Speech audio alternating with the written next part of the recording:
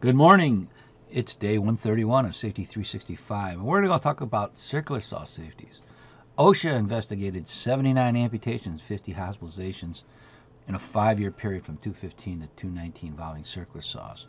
Nobody's died from working with a circular saw, but all the saws have a constant pressure on-off switch and an upper guard and a lower guard.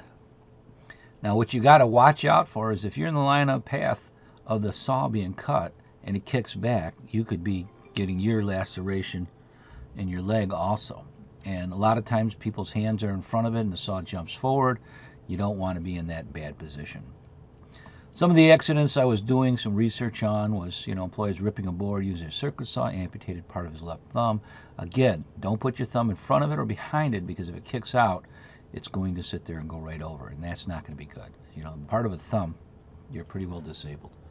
All right, we'll talk more about circular saws tomorrow, and be safe.